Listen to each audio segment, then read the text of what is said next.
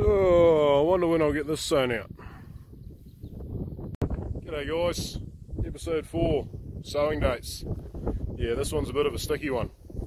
So the new rules state that we have to have our paddocks sown out by the 1st of October, unless you are in Southland and Otago and you've got an extension till the 1st of November for a few years, I understand.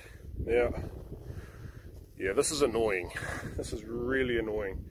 There's a lot of people don't have their crops grazed by the 1st of October. Me personally, I'm going to have cattle on till the 3rd or the 4th, so I'm not going to have it sown out by then. Yes, we've got till the 1st of November, but that's only for a few years. We don't know when that, well, I think there's a date in there when that's going to end. We don't know what's going to happen when that comes to, so that'll be interesting. There's quite a few things around it. Obviously the weather, we can't control the weather, which means we can't work to dates for that. We have other issues. Some crops don't want to be sown by the 1st of October. Take kale for example. Put it in too early, it can go to seed at the other end of the season really early. When it goes to seed, it's really not good for stock. The reason a lot of people sow fodder beet is because it holds its quality. You can keep stock on fodder beet right through to mid-November because it's very late to go to seed. So that's a great one, but once again, can't have it sown by the dates required, can we?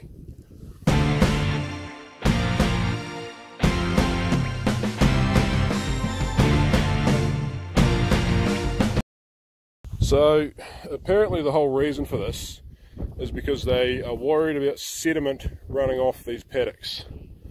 Now I just want you to have a look at this. This is in high rainfall they talk about. See these grooves here? They're a foot deep. And there's another one right here. So they're just these big slabs we've cut in here. I grubbed this up just a few days ago. Just the old Duncan grubber on the back of the tractor. We always get in and do this early. My theory behind it is that if we get a decent rainfall right now, I mean this is a reasonably flat paddock. This is not steep at all. Yes, we do steep stuff, but we don't rip the steep stuff very deep. If we have a massive rainfall right now, the water's going to go in. This soil is damp, don't get me wrong, it's quite moist, but it's got a hell of a lot of water holding capacity left. It's actually drying out quite nice, as you can see on the tops there. But yeah, so we're told the overland flow is the issue. Yet as I said in my last video, you're far more likely to get overland flow issues from grass when you make a hell of a mess in the rain and that. Now, for us personally, it's a frustration rather than a what do you call it, an ultimatum. We do traditionally try and get our grass sown in September, but we haven't done any cropping here for a long time. We started up again 9 years ago, so we need to get around our farm for regrassing. So what that means is that we're single cropping, so we just do 1 year of sweets and then it goes back into a perennial pasture. So we've got a big area, it's within the 10%, but it's a big area and we want it back fast, so we aim to get all of our grass sown by the end of September. That said, we have succeeded in 12 out of 19 paddocks for doing that. There are, let me think for a minute, at least 7. So 4 paddocks have been sown in October. One of them was the first, admittedly, so I don't know whether that would fall in or not. And the other ones have been sown, I think the 9th, the 12th and the 17th of November. So that would require us getting resource consent. We don't know whether we're going to need that when we sow the crops. So we've got to get a consent that costs money, a lot of money, potentially, for something we don't know if we're going to need. That's really frustrating. So here we are in my singles. These girls are still grazing away, so we haven't done anything here yet. As you can see, this ground is a bit wet. We've had a bit of rain, not a huge amount, but also these girls have been urinating all over it, which is what happens obviously. Filling that soil up with some beautiful nitrogen for the crops to come, or young grass in our case. As you can see down there though, like it's considerably drier where they haven't been hanging out. Anyway, you get a lot of rain on this. You're going to get some movement, don't get me wrong, but we have measures in place to prevent that making it to waterways. In this case, we have that whole paddock down there, where the edge of this paddock is 200 metres from the waterway, at least. So you've got the end of the crop, Then you've got a grass paddock at 200 metres, and then you've got the waterway. So there's not much chance of anything happening down there. The other thing is that when water does run off this, it tends not to get that discoloured. It'll be a bit discoloured, don't get me wrong, but when you have water run off a grass break, it is reasonably discoloured.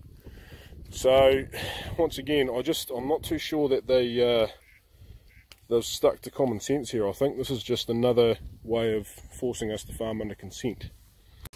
And as you can see up here where the girls haven't really been for a while, there they go up on the hill up there. I mean, they can come here if they want, but the food's over there.